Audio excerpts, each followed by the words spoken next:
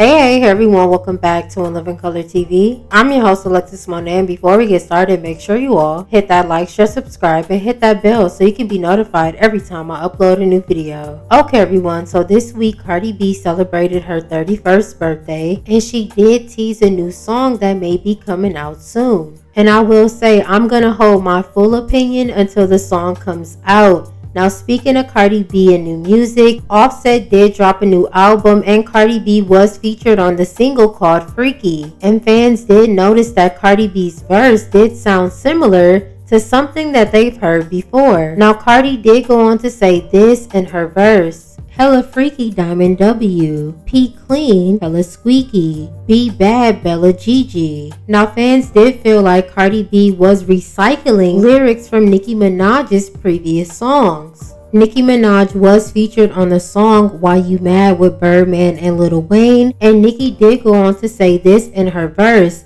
"This P clean, this P squeaky." In her verse in LLC, she did go on to shout out Bella and Gigi Hadid. She did go on to say in her verse, "That's word to Bella Gigi." Now, it's really truly no shade, but it does seem like Cardi B did use some of Nicki Minaj's old lyrics in her new single with her husband Offset. And it's not surprising, Cardi B is not the first artist to do so. Lotto has also been caught using Nicki's lyrics several times in different songs, so it's not really shocking when you see female artists do it. People in hip hop often use other people's lyrics and switch it up and do different things with it, but it looks weird with Cardi B and Lotto not liking Nicki but recycling her lyrics.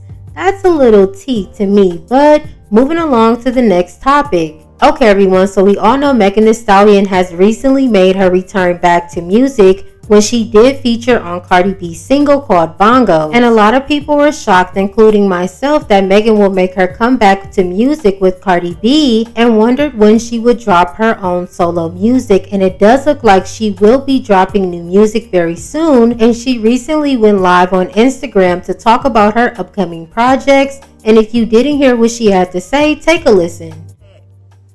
This part of my album is definitely very much funded by Megan Thee Stallion because, you know, we trying to get off. Y'all know. Y'all know what's the tea. But I have no label right now, and we're doing everything funded straight out of Megan Thee Stallion pockets. So the budget is coming from me. Hot Girl Productions. Hot Girl Productions.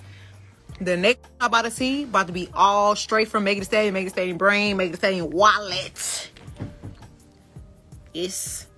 We in my pockets, hotties. So let's do our big one. Because we really doing our big one. And I'm so excited to be doing something for the first time independent since it was just me and my mama. So excited because it's really just me this go round until we sign to a new label. But I don't want to sign to a new label right now because I just want to do it myself until I'm completely Hot Girl Productions. Until I'm completely out of Megan Thee Stallion production.